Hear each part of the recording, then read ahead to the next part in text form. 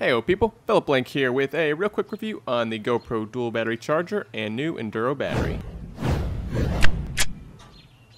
After using the Hero 10 quite a bit, I was tired of having to charge batteries internal to GoPro. So I picked up the dual charger, which comes with a spare battery, and I've already figured out that this probably is one of the most important GoPro accessories. So with it, you can take two batteries, charge them at once, and this will really help anytime to keep everything juiced up.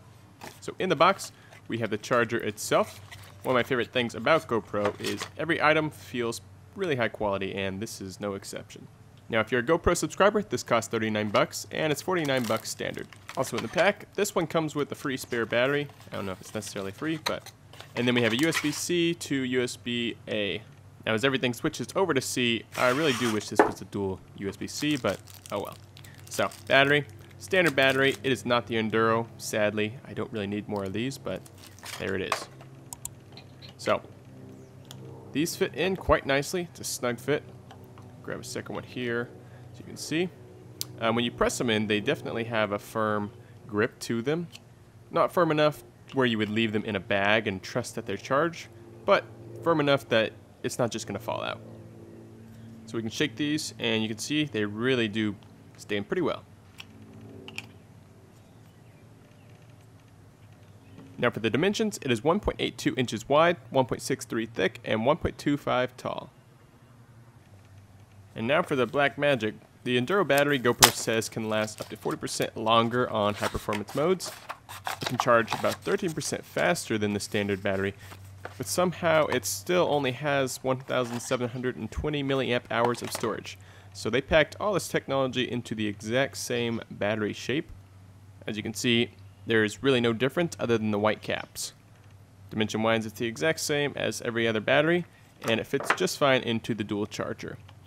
Now, it would have been smart for me to charge the two side by side to see which charges faster, but I don't always do the smartest thing. Now, at this point, I have been using the Enduro battery for several weeks now, and I can say that it really does last longer, but only at the higher frame rates.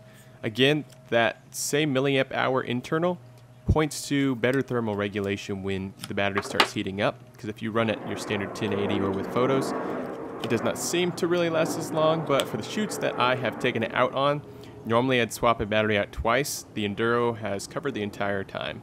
But what stinks is I have several of the standard blue batteries, and I really don't need those anymore because I'm just going to focus on using the white one.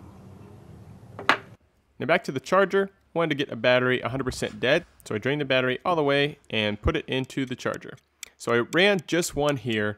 I could have done two at the same time. It does charge simultaneously, and as long as your power block can support it, it should be the same rate. Now there are people out there who have done far more extensive tests on the batteries and chargers, but for me it took about an hour and 53 minutes just to get a full charge. So recapping, the best thing about this is you can charge two batteries with your standard USB-C, and I really wish that I would have gotten this sooner. The Enduro battery is $20 if you are a subscriber and $25 if you're not. I really think GoPro did a great job designing this whole setup. The lights glow orange when charging, they flip green when they're all done, and I really have zero complaints. Does its job, does it pretty well. Let me know if you have any questions or comments down below, and I wish you a good day. Peace.